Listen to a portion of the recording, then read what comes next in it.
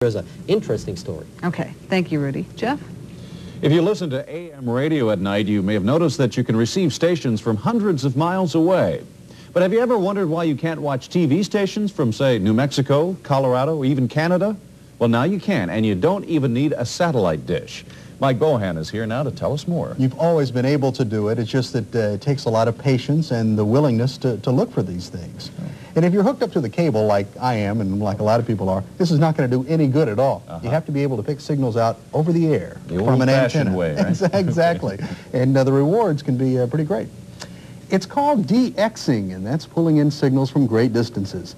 And sometimes when the conditions are just right, the most amazing stuff can come out of your TV.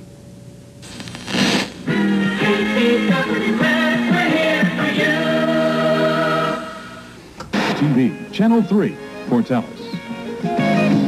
That's a public TV station in New Mexico.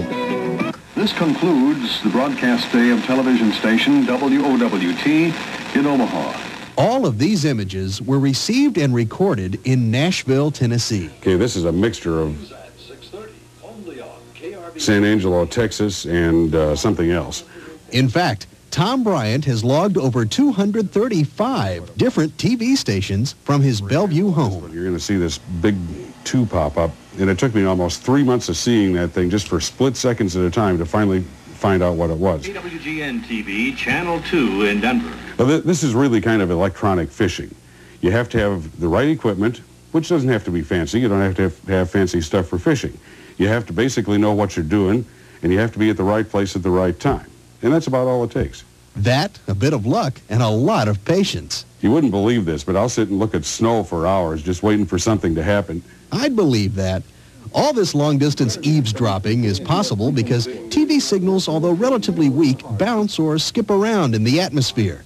And where they land is anybody's guess. Sometimes you get 2 stations mixed together. That's what's happening here. You got sound from one and picture from another, and it just sort of all swirls together, and you sit here and wonder, what the heck is this? Then you see some call letters there, not long enough to tell what they were, but then they appear here.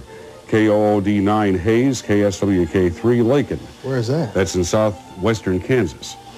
Brian says the best time for TV skip reception tends to be in the summer, but it can happen year-round. This is the Mexican version of Siskel and Ebert.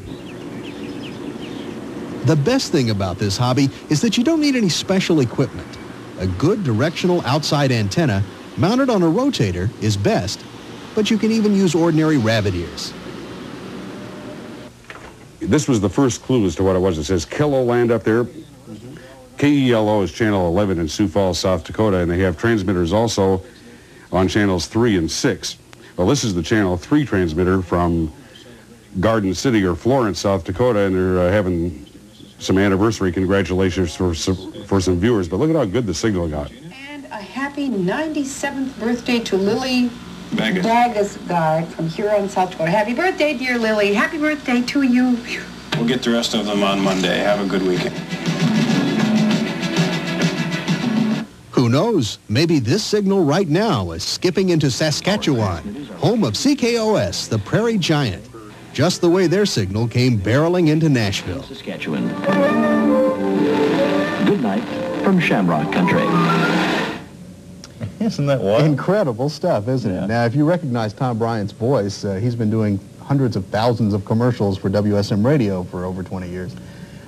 Some interesting things. I bet you didn't know that you could catch these things. No, not at all. I mean, just radio stations, the only thing I ever thought of. Sure. WGN and all the other clear channel stations. Yeah, everybody listens to AM radio that way. But it is possible out there. There are all sorts of organizations, and they have little books where people write in and report this weird stations that they've seen. And I'm sure Channel 4 right now is bouncing around. Say skipping somewhere. Everywhere. I like the analogy of fishing, electronic fishing. How about that? And composite television, split images. Right. Okay. Thank you, Mike. Sure. Demetria?